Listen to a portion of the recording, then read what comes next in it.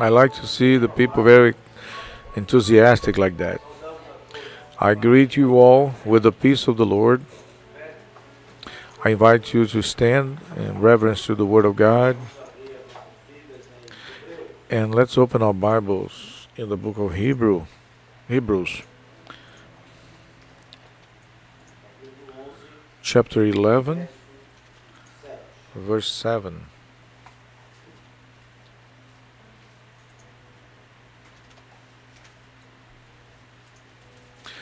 Book of Hebrews, chapter 9, verse 7.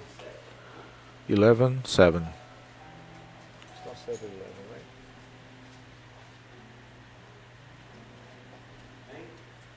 right? Amen. Let's read together.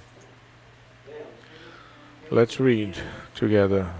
Whoever doesn't have the Bible, it will be projected. Let's read together. By faith, Noah, being warned of God of things not seen yet, moved with fear, prepared an ark to saving of his house, by the which he condemned the world and became heir of the righteousness which is by faith. Amen. The church may be seated.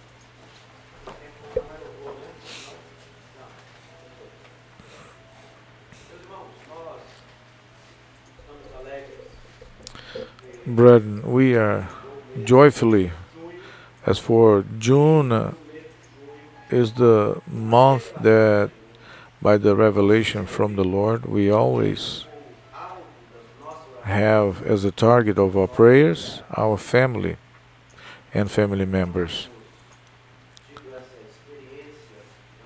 We have this experience to have the privilege in the month of June to focus our prayers, our surrendering to the Lord through fastings and early dawn prayers during the day by noon. It's a moment that we can seek the Lord in favor of the ones that is part of our family members. This has been a victory, a joy, because if we are here tonight, if you belong to this church, if you have your assurance of salvation, is because one day someone prayed for you. You enter here, you are in the Lord, because someone made a prayer and God heard and brought you here. So you can be part of not only of the church as an institution, but to be part of this spiritual family. And the project of God, it's always upon above or about the family. Since the beginning, God has plans for the family, in the marriage, and the children, the union between husband and wife, and God always answers and respond to the prayers of his servants.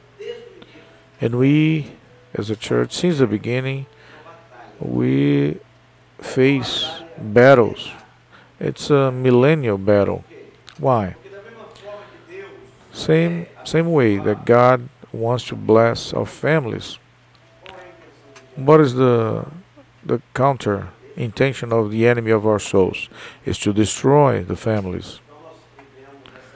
So we are in this constant battle, this constant struggle since the beginning of all times. When God has made Adam and Eve, he gave to them the right to be taking care of the garden of Eve.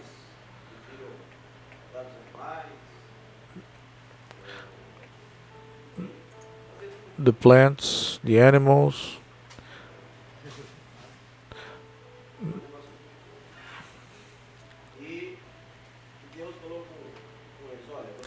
and God told them, you can eat from any and everything, but there's one tree that I don't want you to take.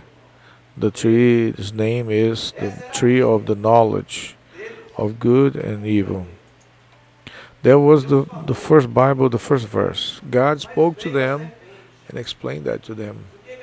But the serpent approached and told them, no. Let's see if the children can answer that. What else? So what did the serpent say to them? No, you don't need to listen to God. You can eat. Go ahead, no problem. So this is what the serpent told to Eve. You're not gonna die. The only thing that's gonna happen, you're gonna get knowledge like He has as God.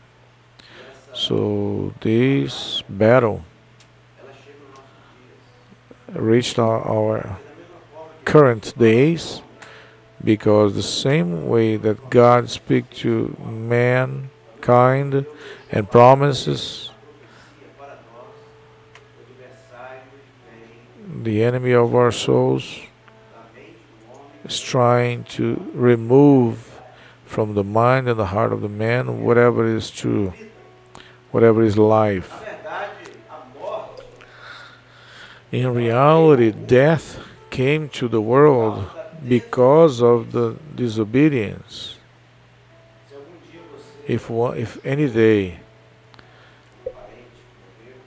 if you lost a family member, I have lost my parents. I know how that hurts. Some cousins, uncles, but the fault is not from God. Man was not created originally to die. He was made to live eternally in God's presence, in fellowship with Him. God will never make Adam and Eve and their children, they will not let you get married and to build a family to lose the family members. That was not the first intention of God, but the disobedience caused all that and put man away from God's presence, and the fact that they knew the voice of God, the advice from God, and to give more attention to the voice of the evil made them to be removed from the Eden paradise, the garden. So the first concern from God is to keep man with Him.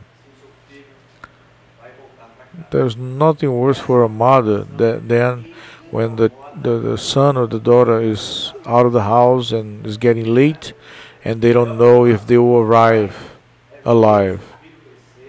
So the greatest concern of the parents is to see them growing, so when they reach the teenagers, 14, 15, they start to grow some wings, and they try to show that they are independent, they know everything, they don't need anything, they don't need to obey.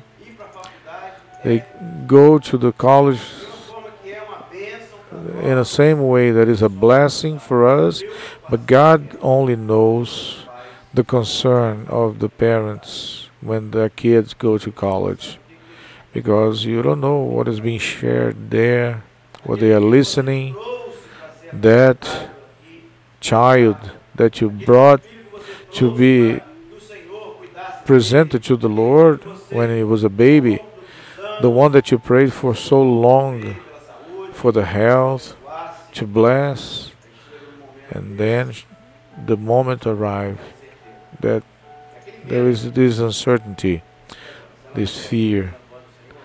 Is my children Are my children listening to the voice of the Lord? Are they putting in practice what we taught and what the church has given?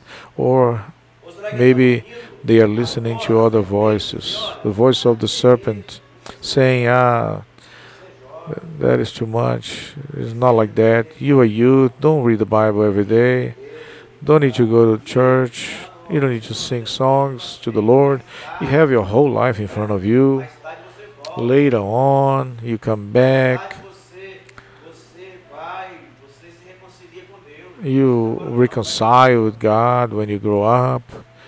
Enjoy your life. There's so many things, so much things that you can experience.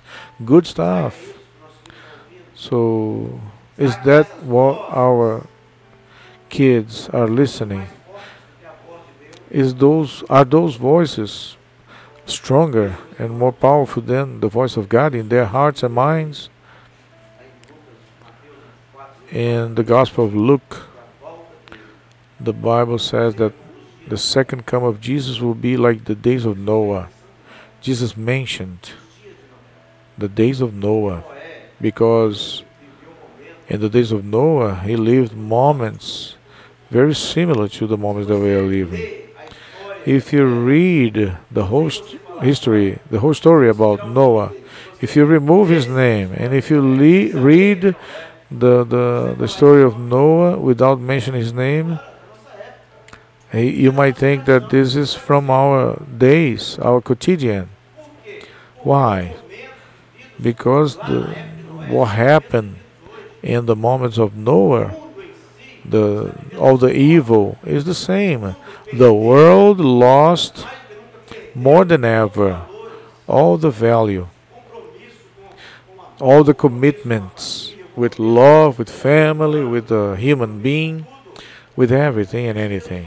That's why Jesus compared in the days of Noah, Matthew 24, starting on 36, about the time and day as was in the days of Noah, it will be in the days of the second coming of the Son of Man.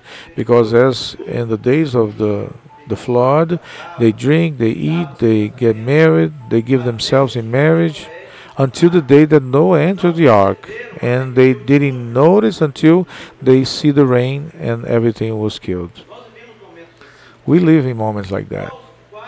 Very similar. Moments lived by the Noah and his family. But by faith, Bible says that Noah gave her to the voice of God. By faith. Noah also heard from the Lord, Noah, you go and build an ark. And God gave all the instructions, detailed instructions, how the ark will be built. 3 stories, 1 door, only 1 little window on upper window. God gave to him all the instructions, all the dimensions, all the instructions, the project, the blueprint. And do you know how long that took for Noah to build this ark? Who can answer that? 100 years. Imagine.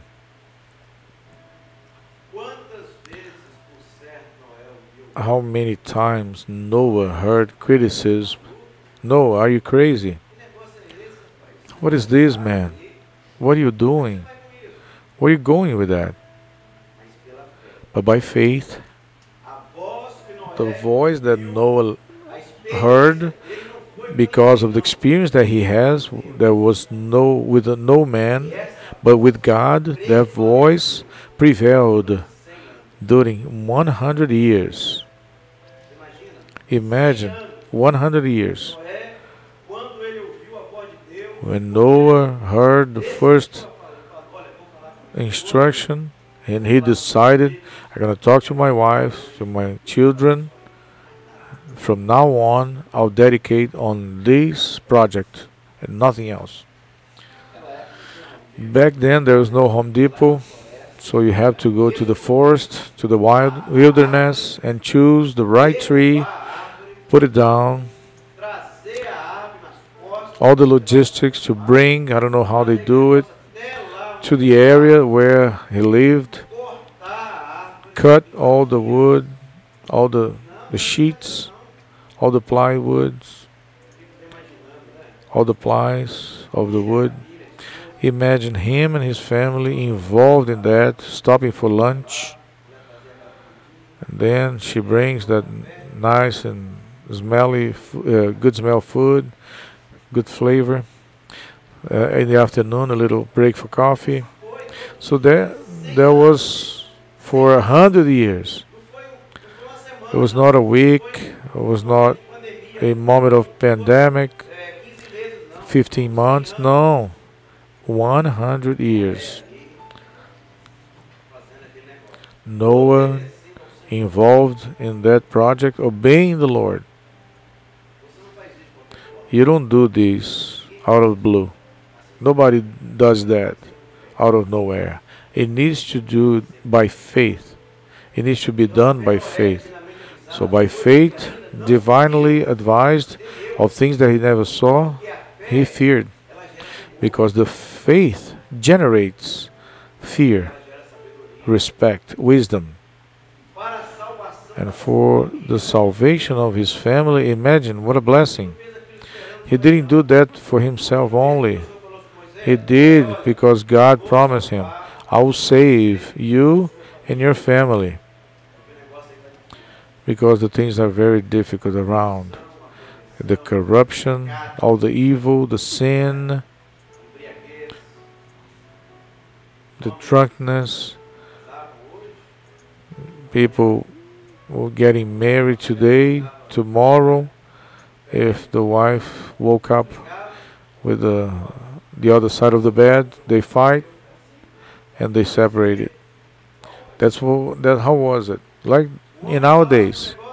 So if the man says something that the wife didn't like, she will expel him from house. Very similar to the days that we are living. Jesus never used the name of Abraham. Jesus chose the days of Noah. The second come of the Son of Man will be like the days of Noah. And in our days, we are experiencing that. The mankind lost the notion of the values. And this is the greatest concern. But the same way that the Lord saw that Noah obeyed him during 2,000 years until after Jesus born, like about 2,000 years, we understand that the faithful church also awaits for the fulfillment of the prophecy. So for about 2 years we've been waiting, as Noah waited for 100 years.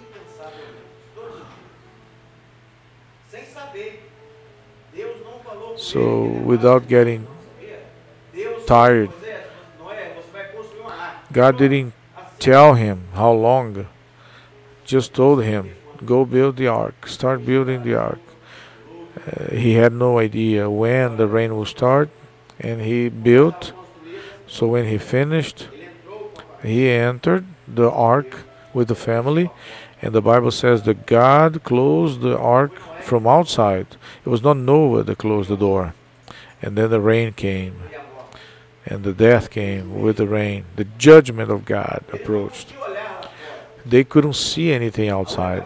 The only way that they had was to look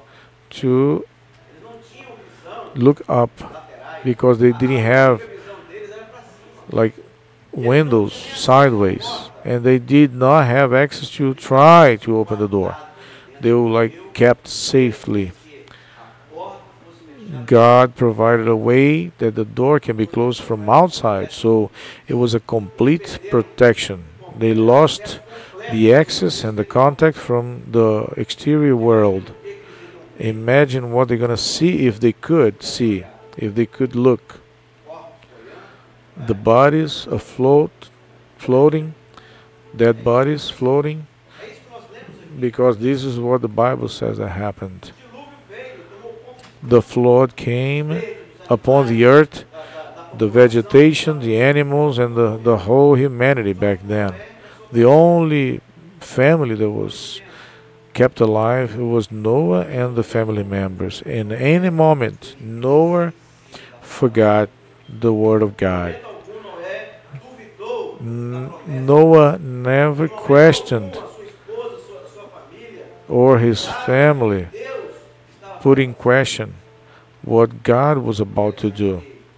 Interesting that Noah has this enthusiasm, and he prepared the ark for the salvation of his family. That's why if you want your family to be saved, if you have intention to see your children growing and getting married and form another family, you know what you have to do, right? You have to build an ark. Otherwise, you're not going to see that. The worst thing is for a father to bury his son.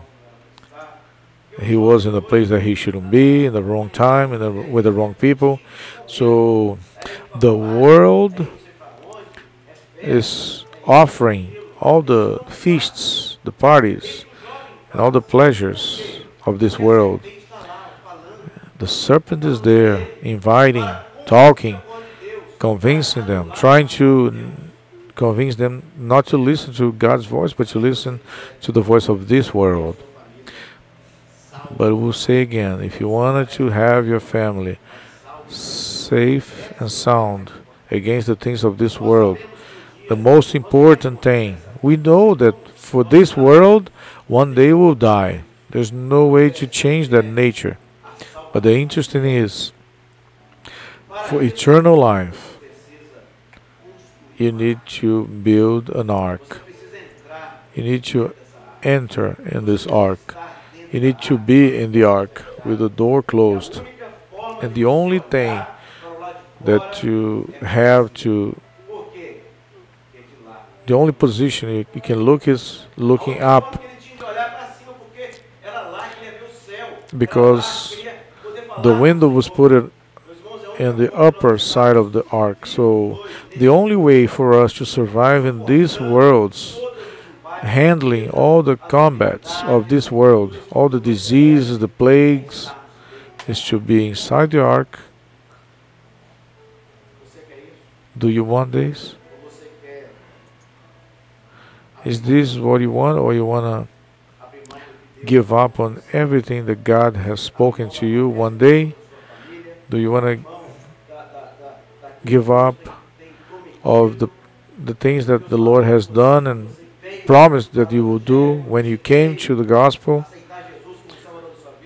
The moment that you accepted Jesus as your Savior, do you want to give here to the offers of the world?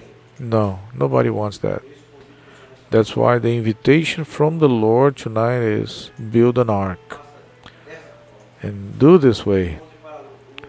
And for the praise and for the honor of the name of God, do you know where this ark is? It's here. We are here. We are inside the ark. The ark is the work of the Holy Spirit. It's not the Maranatha Church. It's not the Assembly of God or Baptist, but is a project that goes beyond the institutions. And we are inserted in this project called Work of the Holy Spirit. And this Holy Spirit is working in our hearts, making that within this protection we can fulfill God's project for our lives. Away from the world, separated from the world. We know what's around. We know what is in the world. And you know what is awaiting for you far from God, away from God. And this is not what we desire. We desire to be with the Lord. We need to be with Him. And that's why we need to seek the Lord, asking for more faith. Because it's by faith that we will be putting our lives before Him, and you're going to be an example so your family can follow you. God will change your heart. God will transform you, your mind. It will operate. You're going to be a new creature, and then you're going to start to obeying only the Holy Spirit. And this will make that the rest of your family will follow the same direction. They also will do the maintenance of the ark, go to the wilderness, and dedicate all the activities involved. They will desire to be part of this project. So the only and the best resource is this. There's no other exit. There's no other option. There's no other way to make man reach God unless it's through Jesus. This is the message that we all know. It's very simple, but may God talk to your heart tonight through this word, so you can cancel the voice of the serpent and listen to the voice of God. Value the voice of the Holy Spirit, because that is the voice of truth. That is the voice that will make you to reach eternity. Amen. May the Lord bless us. Vamos ouvir o louvor.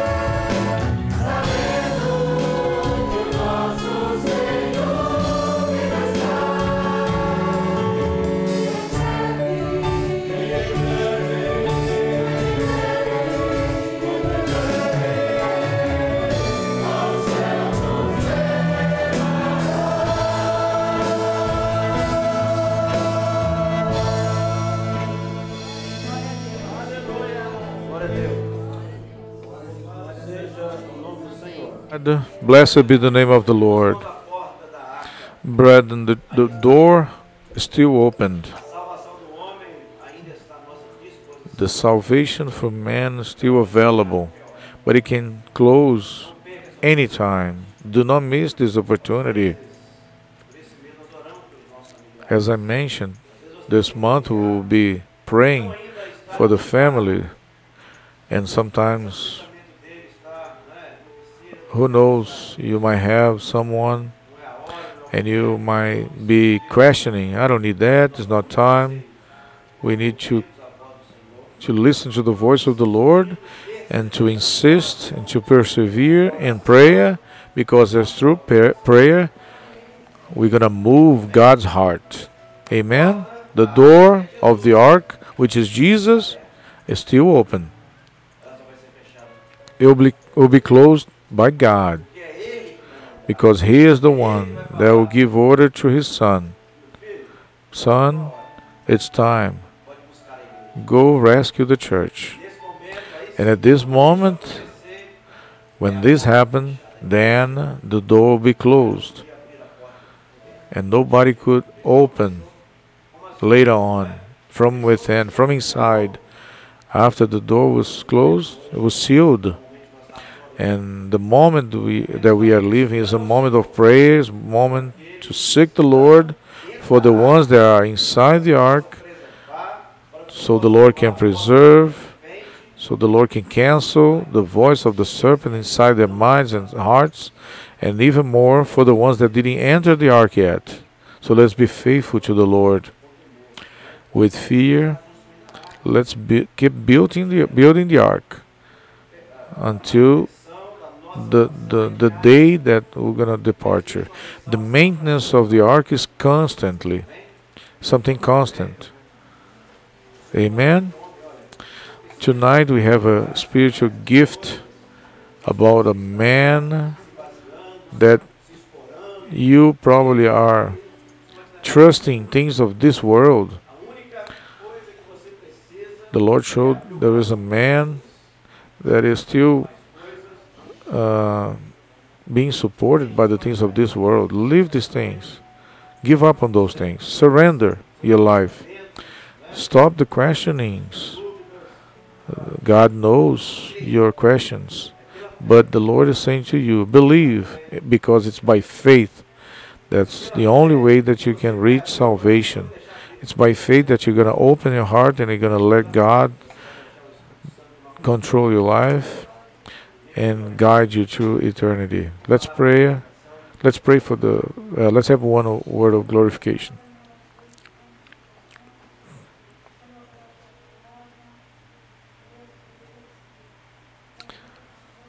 It's inaudible.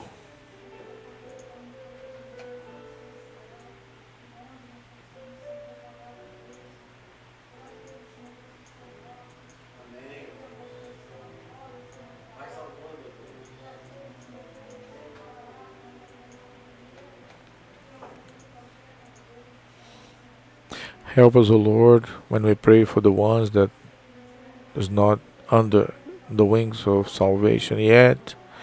Use us with wisdom, with your Holy Spirit, so we can preach, so we can spread the gospel, and we can see salvation among our family members.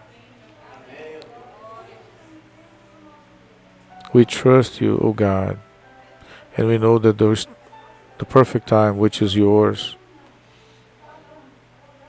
Help us to keep giving good testimony. Sustain us in the name of Jesus. Amen. Receive, O Lord, our adoration. And keep talking to our hearts. And that your voice can be heard and obeyed. Give us boldness, authority to rebuke the voice of the serpent. Do not let us be confused. Do not let us look back. Do not let us give up of this project, this marvelous project that you have put in our hands. Help us to work with a commitment, looking up only to you, O Lord. Bless us tonight. Give us a victory during this week in the name of Jesus. And in your name we say that the grace, wonderful grace of our Savior and Lord Jesus Christ, the love of God, our eternal Father, sweet and tender consolation of the Holy Spirit can be poured out upon all of us now and forevermore. Amen. The church may be seated. Let's start our assistance through Zoom with the workers that are participating through Zoom, and presentially we're gonna be praying for the ones that are here tonight. And we say to you all, peace of the Lord Jesus.